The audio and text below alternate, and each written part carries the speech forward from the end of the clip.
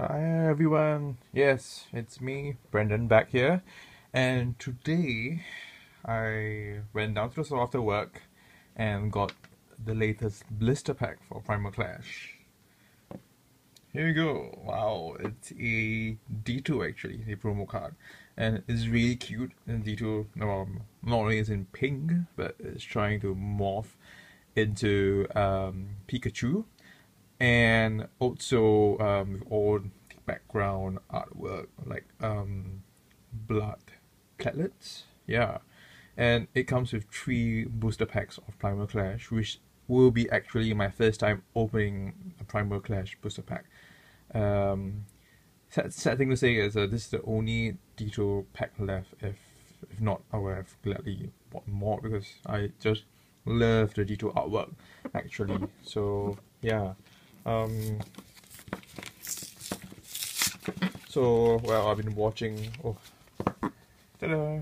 It's a really nice artwork. Yeah, but something that I don't think I'll be able to keep the stupid card because unless I rip it off very nicely, and it could be a possible keepsake. But I guess not because I don't think I'm doing a very good job in ripping this pack open. So I'm going to squeeze out the booster packs and needs a bit more work.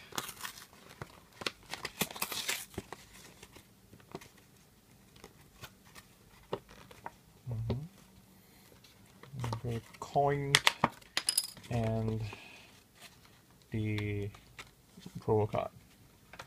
There you go. It's in very mint condition. The coin is a... Okay, I know the Japanese name, Harimaron, but I can't remember... Is it Chespin? Yeah, I guess. Yeah, the English name is Chespin. So let's put this card in the back. So, 3 booster packs for the blister pack.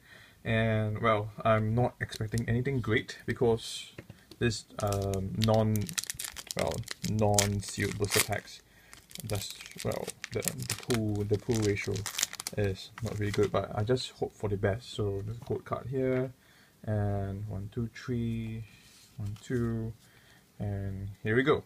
Yay! It's a Feebas. Yeah, Feebas is always a lucky Pokemon for some reason, even in the game. Yeah, it's so hard to catch. The Mudkip. I swear this Mudkip is a reprint from a previous set. I've seen this before actually, in like Supreme Victor's era. The Sphew, that's a Strumish, a Zigzagoon, a Combuskin, a Stride of Memories, a Retreat Ball. A Hippopotamus is our reverse, which is just a common, and the rare, it's a Electric Ancient Trade card. Okay, so I'm not sure why they made Electric a rare because it's just a stage 1 Pokemon and there's still Electros though. But oh well, it doesn't matter. Yeah, it's always good to pull a Ancient Trade rare because yeah, it's a new kind of feature for Primal Clash. Yeah.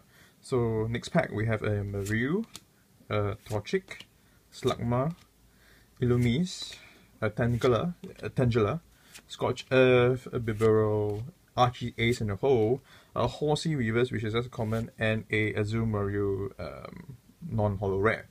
Okay, so not too good so far, and I wonder how this Mega Agon pack will do. Hopefully give us some good pulls actually. Yep.